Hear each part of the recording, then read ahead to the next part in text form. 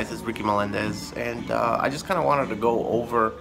I've been working at the Isla Grande airport for the last month, and while I've been working there have been 2 airplane crashes, so I decided to kind of cover that on this episode. I was able to get a video of one of the crashes, and then the other one I was only able to get pictures. I find it hard to believe that in the last month that I've been working there has been 2 airplane crashes. So that's basically why I was doing the episode. It was because of that, and so like I said, I was able to get a picture of the airplane, of one of the airplanes that crashed after they brought it back, and then the other one, it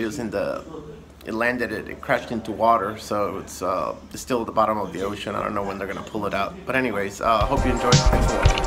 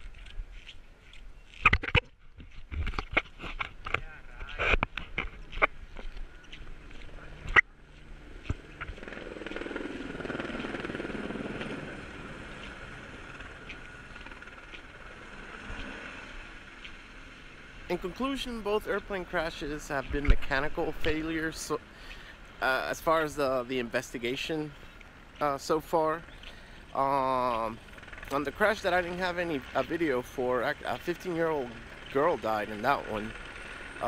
She actually burned inside the aircraft, and then the pilot and one of the passengers survived. On the one that I have the video for, nobody died. They were able to swim to safety.